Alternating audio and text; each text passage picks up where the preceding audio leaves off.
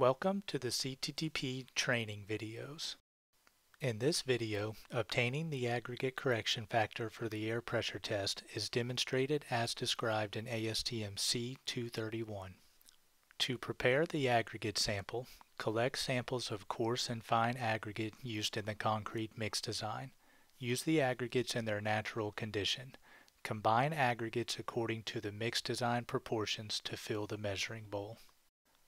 For example, if the volume of the measure is 0.249 cubic foot and the mix design says to use 900 pounds per cubic yards of coarse aggregate, divide 0.249 by 27, the number of cubic feet in a cubic yard, and then multiply by 900. The result of 8.3 pounds is how much of the coarse aggregate is needed for the batch. Do this for all aggregates and combine the weighed portions. After preparing the aggregate, fill the measuring bowl 1/3 full with water. Place a small amount of mixed aggregate into the measuring bowl. Make sure that all of the aggregate stays below the water surface. Tap the sides of the measure with a mallet. Lightly rod the upper 1 inch of aggregate 8 to 12 times with the tamping rod. Stir the aggregate to eliminate trapped air. Remove foam accumulations promptly. Repeat the filling steps until all aggregate is placed in the measuring bowl. Add water if necessary to keep aggregate below the water level.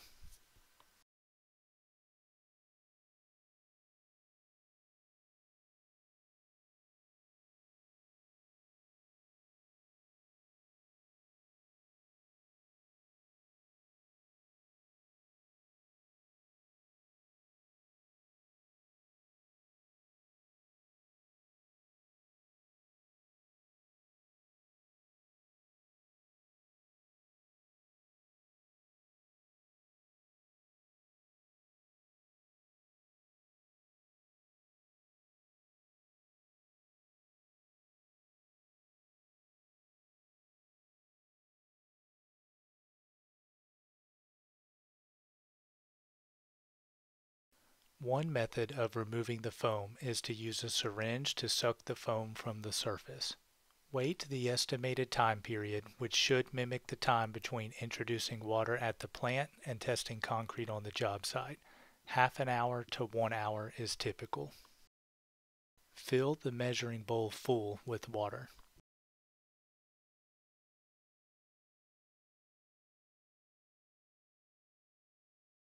Screw the lower straight tube into the threaded petcock hole on the underside of the cover.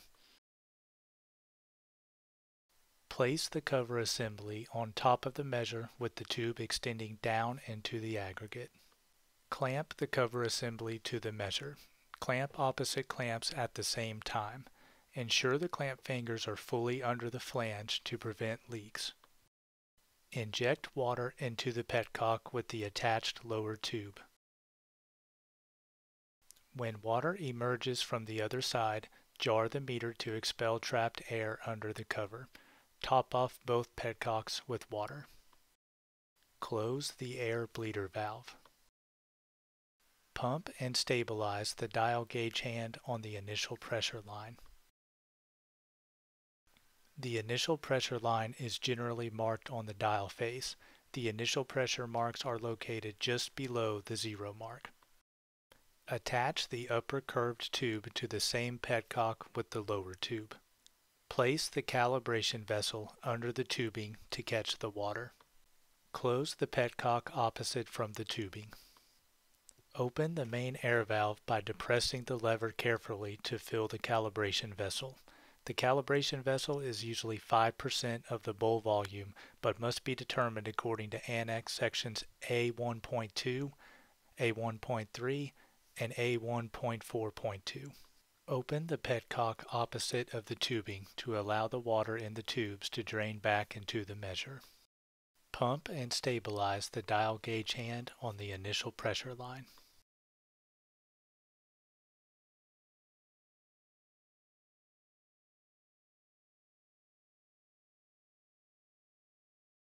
Close both petcocks. Hold the main air valve open and tap the sides of the bowl with the mallet. Tap the dial gauge lightly with your fingers until the reading is stabilized. Read the dial reading and then release the main air valve. Record the amount of water removed as a percentage of the bowl volume. The aggregate correction factor is equal to the reading on the dial gauge minus the percent volume of water removed from the measuring bowl. For example, if the dial reading was 5.2% and you removed 5.0% water, the aggregate correction factor would be 0.2%. Please visit our website at cttp.org for other training videos and modules.